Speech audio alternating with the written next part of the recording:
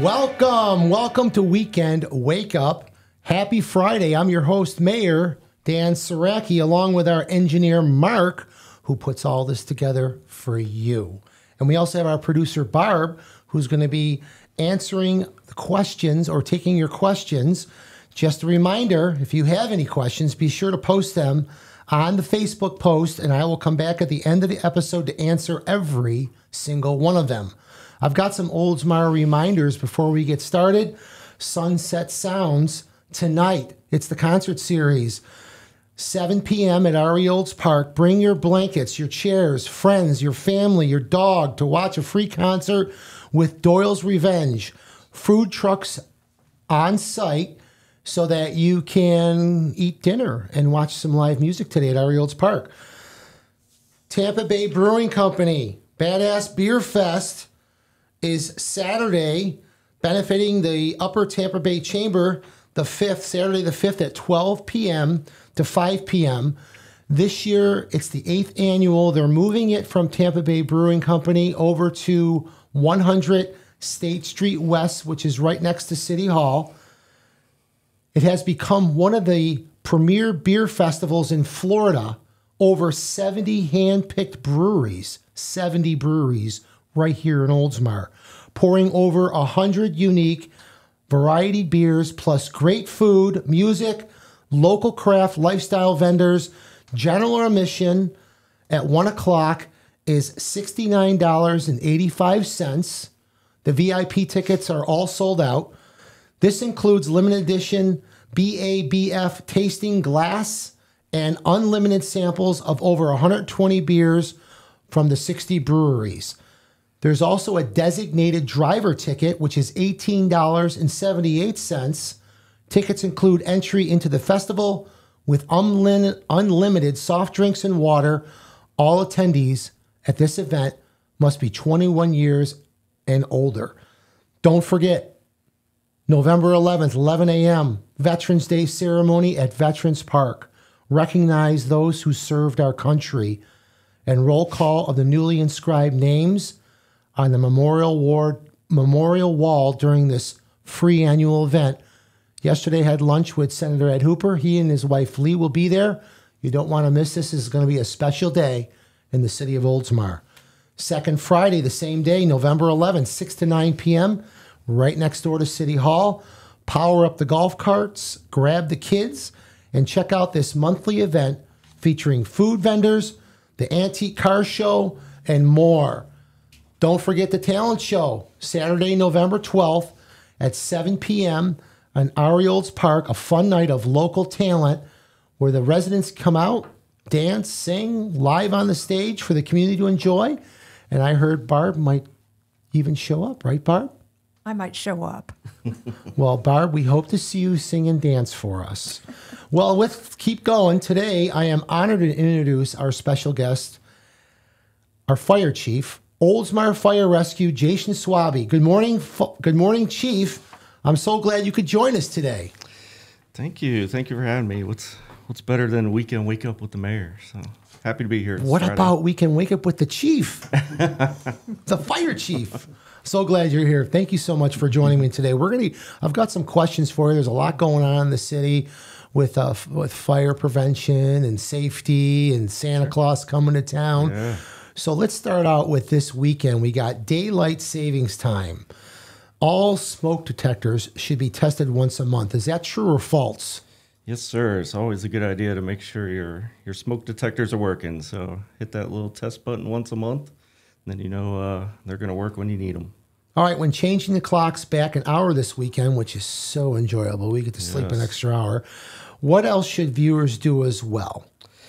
So, again, it's a good reminder, test your smoke detector. We don't want to forget about those carbon monoxide detectors either. If either run off of anything other than a 10-year battery, then you want to go ahead and change those out when we change the clocks.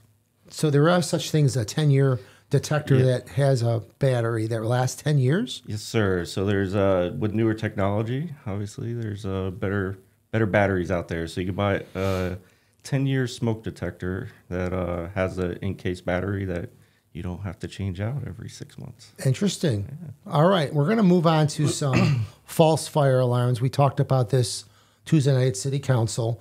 So my question for you is, on average, how many fire alarm incidents does the fire rescue respond to each year?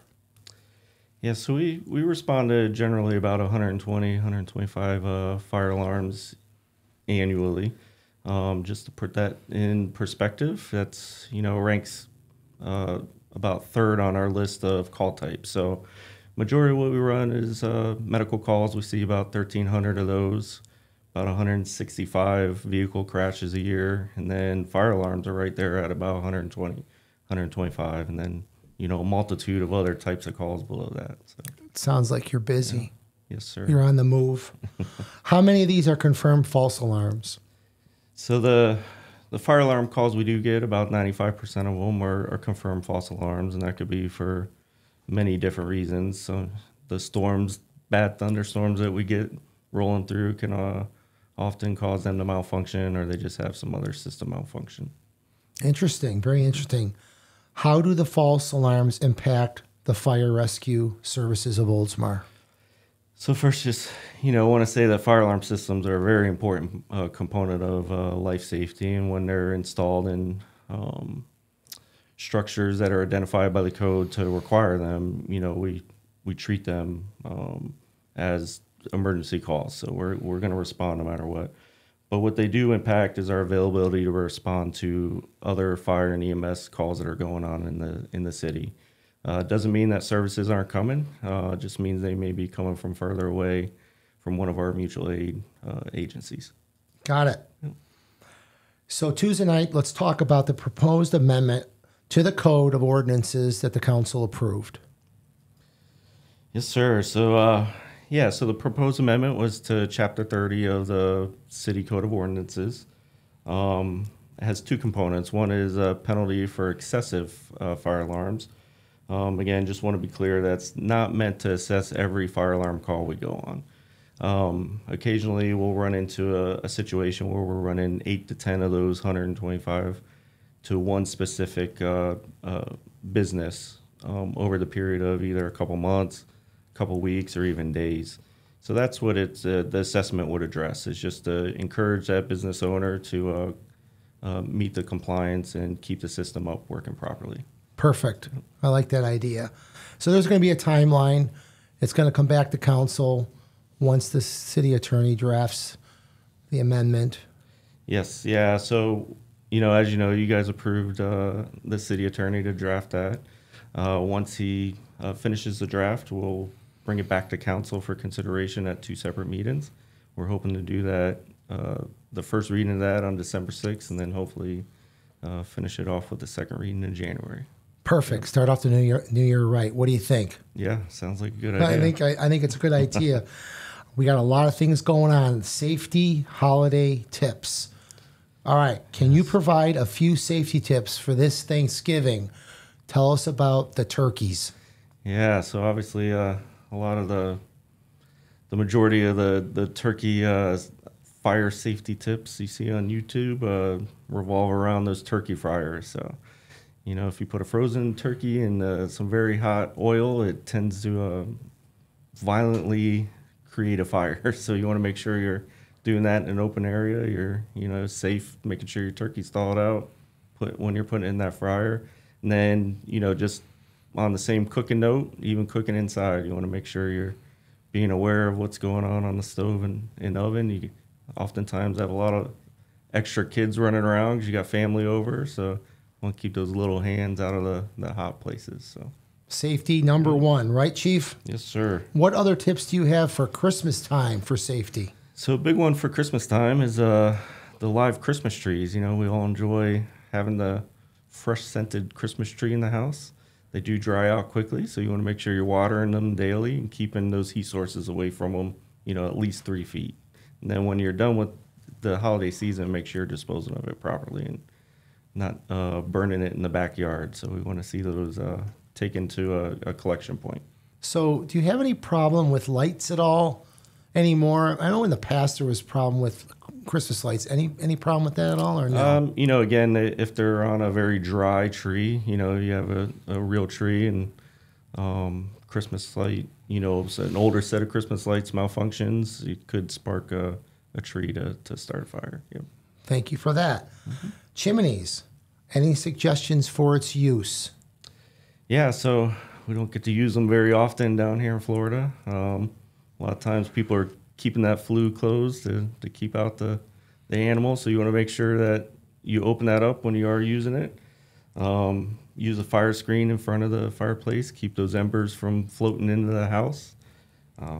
Burn only when you're home. If you leave, you want to make sure the fire is completely out.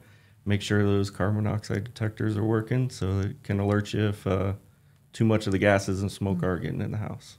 I do have a fireplace. It's a gas fireplace, so I just flick a switch. And, yeah, those are the nice ones. Right? Yeah, not a lot of work. No smoke, no Not ash. chopping wood out in the backyard. Piling the wood up in the backyard. Let's talk about the holiday program. Santa is coming to town. He's coming. He is. And now's the time. Santa's visit program is now taking reservations. Is that correct? We are taking reservations. It's a very popular program. Santa does visit us a little bit early here in Oldsmar. Special request from the fire department, bring them around. Registration is open right now. It closes next Friday, November 11th. So make sure that you bring your 3x5 cards up to the station. We've got some instructions there for you to fill them out. So they have to go to the station, get a card, fill it out, and take it back to the station? No, you just fill it out right there. We got a box you drop it in, and we'll... There's nothing online. It's strictly a card. Yes, sir. All right. So first come, first serve, basically. Not necessarily first come, first serve. We collect all the cards and then do a random choosing of those cards to fill out the schedule. Wonderful. So, yeah, it's always a great event for the people, the citizens, the families, the children of Oldsmar. It's a great event. I'm so blessed to be involved. How are we just talked about that. How long have you offered this program to the community? That was a question. Yeah, so a very long time. I, just hit my 21st year this last June with the department. We've offered the program all 21 of those years. From what I understand, talking with Chief McGuff, who was the chief at the time, we've offered it at least 10 years prior to that. So, a very long time, looking at least 30 years. So. Well, I first moved to Oldsmar. I lived across the street from the pier. I rented a house when I first moved here in 1995. And I remember I moved here in October, and at Christmas, I remember the fire truck pulling to the neighbors next door, and remember Santa coming out of the fire truck, and I went, what's going on? So it's been going on a long time. Yep. Other programs your crew manages, another program your crew manages, Toy for Tots. When does that start? Yeah, so we're going to see those boxes start appearing in the community next week. So we're getting ready to start that program off here soon. Good. What are the ages and types of toys needed? So they accept toys from the 0 to 14 years of age, and they require that it be an unwrapped toy. So it can't be a used toy. It needs to be something new and wrapped. Okay. The question here is, where can they donate? I remember at Eves there's always a box. City Hall there's a box. Where else? Yeah, so for the city here, we have collection boxes at the fire station, City Hall, the library, State Street Center here next door. As you mentioned, there's some local businesses that'll complete some drives, and then we go pick up the boxes. I don't have a list of those, but you're right, like Eves and Daddy's are usually some of those that offer it. And how long do they have to bring a donation? So Toys for Tots picks up all the donations at the fire station on December 12th. So you need to get them in before that. Before December 12th. There you go. Let's talk about that tree recycling. We brought it up a little bit. We don't want anybody to burn them in their backyard. City provides a site to place used Christmas trees. Usually, where is that? So generally, it's at RE Olds Parks. The Public Works sets that up, so they'll have some signs directing you to the right location. Yeah, usually it's right by our Olds Park. You throw your tree. There's a pile of them there. Yep. Remember to remove your decoration and lights. Like the chief just said, follow the signs. A selected location at Ari Olds Park. And dates of service are going to be Tuesday, December 27th through Friday, January 20th. That's for dropping off your trees at Ari Olds Park. All right, Chief, what else we got? Anything else you want to bring up that we forgot? Anything? No, there was one more part of that ordinance Oh, go ahead. amendment I forgot to mention is some third-party requirements for inspections and maintenance. Just to give a little background on that, there's through the Florida Fire Prevention Codes, there's annual inspections that are required for any fire alarm system, sprinkler system, hood cooking system, any kind of fire protection system. So what the amendment will provide is a requirement for the contractors that do that inspection to upload it to an electronic-based system that we adopt. So There that you way go. we can keep track of it, make sure it's getting inspected annually. So the corporate restaurants, everyone is going to be responsible for making sure that they're in compliance. Yes, sir. Yep. I like it. Sounds like we're getting organized. Yes. All right. Anything else? That's it. Well, I really do appreciate your time today. I'm so glad you're here. Are there any questions, Barb, from our fans out and the 1,000 fans we have watching right now? We don't have any questions, but we have a shout out to the Oldsmar Little League, which is holding a hit-a-thon this Saturday, November 5th, starting at 5 p.m. You can watch the kids hit the ball out of the park, grab some popcorn at the concessions, and stay for a movie in the park on their projector screen. And that's at the sports complex? I assume so. Okay, so it's at the sports complex. And what time is that? 5 o'clock on the 5th. Wonderful. Thank you but no questions. All right, we're good. Thank you, Fire Chief. Thank you for having me. Jason, I loved having you here. You were great. I think we're ready to be Santa. No, we have a Santa, a very good Santa. Oh, I tell you, I do love those kids. I really do. I really enjoy it. It's a very amazing event. It's a lot of fun. Our guys enjoy doing it too. So. Yeah, they do. Yeah. Yeah, the gifts, the candy. It's fun. Yeah. It really is. The parents' faces, the kids' faces. Oh, yeah. All right. Thank you, Chief Schwabe, for being our guest today. And thanks to everyone for watching this morning. Get up, get out, and enjoy Oldsmar. I'll see you this weekend. I'll be around all weekend. Rock and roll. Happy Friday.